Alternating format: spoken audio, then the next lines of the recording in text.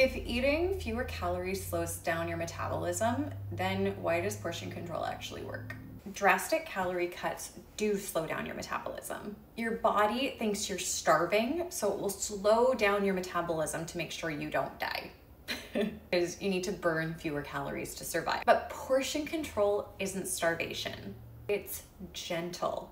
Because in general, you will start eating slightly less as you portion control your food.